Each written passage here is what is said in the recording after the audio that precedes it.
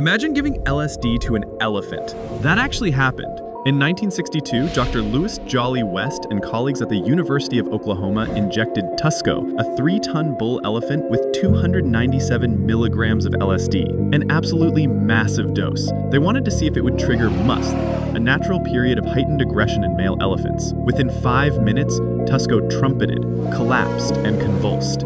His pupils dilated, his body stiffened, and his breathing became labored. It was clear something was horribly wrong.